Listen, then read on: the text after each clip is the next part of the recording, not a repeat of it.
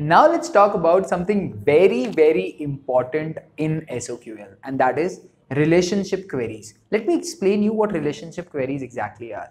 So in Salesforce, objects are related to each other, either through a lookup relationship or through a master tail relationship. Standard objects are also related to each other, and custom objects are also related to each other, and even standard objects and custom objects can also be related to each other. What if we want the records which are associated to the record of the master object or of the detail object? Let me explain you what I mean by that.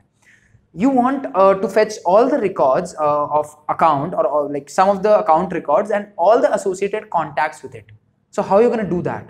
Or let me give you a simple another example.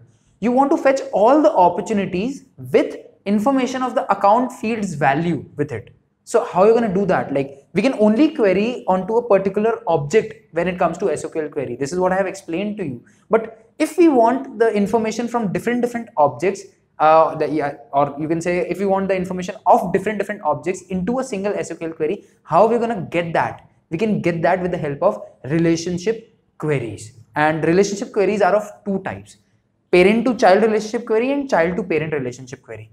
Let's have a look at the examples that I have available over here to understand how each of these relationship queries work.